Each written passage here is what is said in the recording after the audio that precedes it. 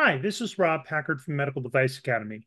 This video is going to explain where you can find the information that you need to submit for software validation and cybersecurity testing in your FDA Estar and also on our website, where you can find the templates and the procedures you need in order to create those documents that you have to attach into the FDA Estar submissions for 510K and de novos.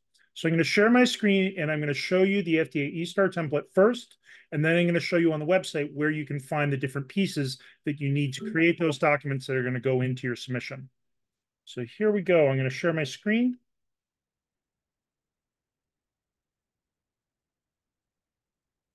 Okay, this is the FDA Estar submission.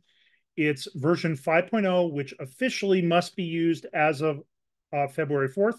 You can use it earlier than that, but you won't be able to use version 4.3 after that date. You only will be able to use version 5.0 as of April 4th. I'm sorry, as of February 4th. So when you fill in this Estar, before you do anything, you have to identify it's a US submission, identify what type of submission. In this case, I used 510K as example, but the results are the same for de novo. And then traditional submission, which is the most common type. And then this is a new application submission, not an additional information request. Then when we go down further on the form, I've identified some standards here. You can ignore that. Here's the key section of the submission where it enables the software section and the cybersecurity section. If you say, yes, your device has software firmware, that activates the software section. If you say it has digital health technology, wireless communication, or software upgrades, those are the things that will trigger that this is going to require cybersecurity documentation. And those two sections are right after one another. Come software first, and then cybersecurity. And so we will go down to those sections. I believe it's around page 15. Okay, here's the beginning of the software section. And it talks about enhanced documentation and basic documentation. So the first thing you're going to have to do is provide a justification for why your device is one or the other. And the way it's normally done is you say why it doesn't fall under enhanced documentation, therefore it must be basic. You don't have to provide a justification for basic. You're really just providing a justification for why it's not enhanced. But if you want to know more about what software documentation is required, click on this little help button, and it gives you hyperlinks to all three of the FDA guidance documents on software, including the most recent one from 2023. So that's where you find the different guidance documents you'll need on software. And then if you want to know more about the software documentation level, you click on that hyperlink and it gives you it here. And then it's also described in that section right above the question. Once you've decided whether it's enhanced or basic, and you've selected that from the dropdown, then you're going to have to attach the different documents, and they want a separate document for each. You can't submit the same document for each requirement because it will detect that it's the same document file name. So you have to split your documentation into the different pieces that they're asking for. So when you create your software documentation, make sure you have templates for each of these documents. And the ones that you would create at the beginning would be a software description, a hazard analysis, SRS requirements, and an architecture diagram, the first four listed. One of the things that I wanted to point out also is in this new version 5.0, now they're asking for more documentation for hazard analysis. Now they want not just a software hazard analysis, but also the risk management file for the software. So that means, here, I'll click on it and it'll tell you. Here it says what's required. But basically what they're looking for is a software development plan or software risk management plan, the software hazard analysis, and then the software risk management report. Those three documents is what they're looking for. And so you'd actually have three attachments under that blue button, and all the others might have one or more documents as well. Now, because we said this also is a device that has either wireless communication, or it has software updates, or it meets one of those requirements that says this is something that has also cybersecurity risks, they populated the cybersecurity section as well.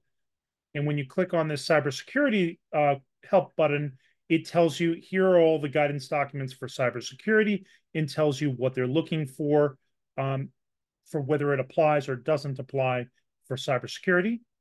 And then they're going to ask you for a lot of different questions and attachments.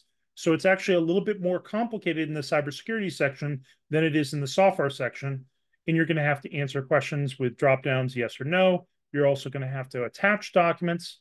You're going to have to fill in text boxes that are asking for instructions. So you really want to look at this version 5 and what they're looking for before you even start developing your software. Yes, before you develop your software. Otherwise, you're going to find yourself in a situation where you have to rewrite parts or all of your code because it doesn't include the cybersecurity controls that they're looking for.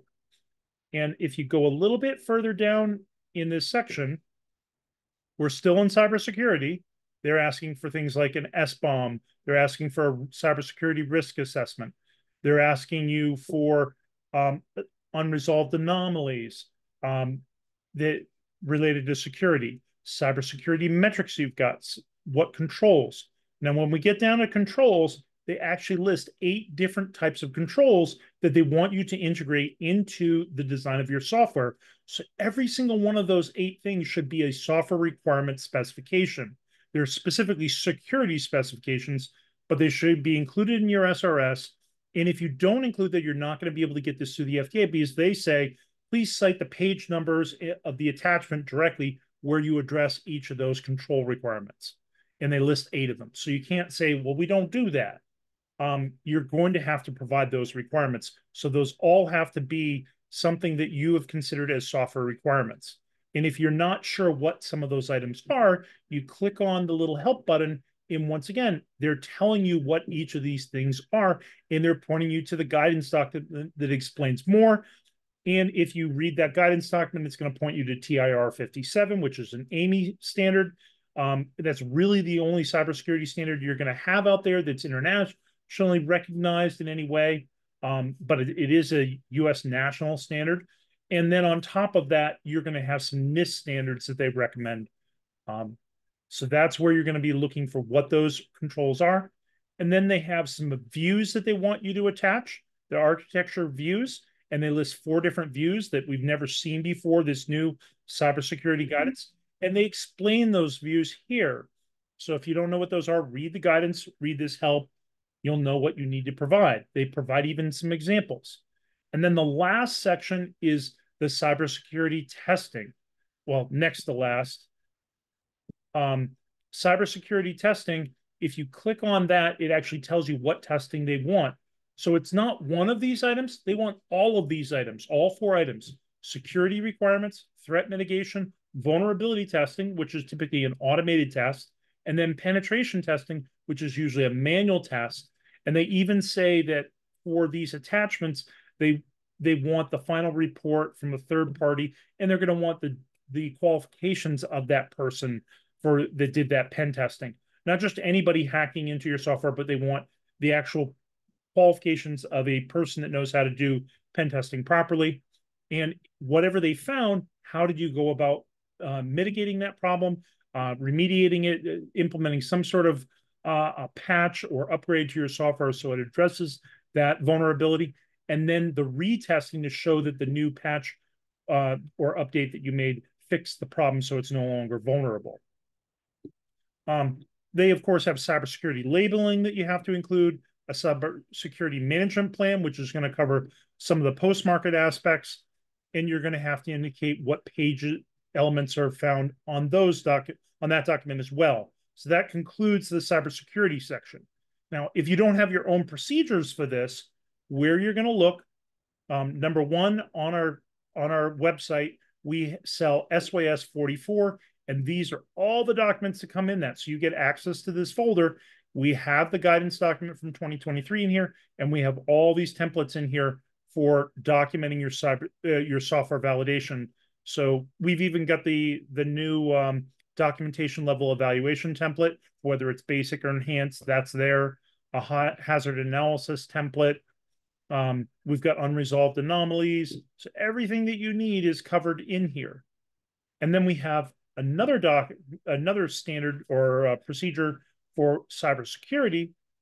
And in this section, we've got the guidance document from 2023. We have two NIST publicly available guidance documents. We have a cybersecurity risk assessment, the risk management plan template, an SBOM template, architecture, vulnerability, and the cybersecurity work instruction. So everything you need is included in here, except for TIR 57, which is a recognized standard. And in the other one, we don't have IEC 62304, which is a recognized standard. So that's what you should be looking at. But it really helps. I want to emphasize one more time. It really helps to actually go to the Estar and select those things at the top to trigger the sections for software and cybersecurity, and look through that section and read each of the helps and come up with a plan. Sort of what I would do if it were me, I would create an Asana project for software and a Asana project for cybersecurity, and I would list all the items that I need, and I would take the help information and the guidance information, I would copy and paste it into the Asana task, so I knew this is what I need for each item. So people were really clear on my team all the action items they needed to include in the software project, and then each of those would become software requirements in the SRS, and then eventually each of those would get unit testing. You'd have an SDS, you'd have integration testing, and finally the system validation. So I hope that helps you identify this is where you find what the requirements are. You can get a lot of helpful information actually in the Estar, and it's in our procedures and it's in the guidance documents. But a lot of companies develop their software and then try to do the documentation, and that doesn't work. The FDA has made that very difficult because they've said you have to show us where these things are. So if you didn't put them in the design up front, you're probably going to be missing some of those elements. I hope that helps. If you have further questions, please contact us and we'll try to help you further. Bye-bye.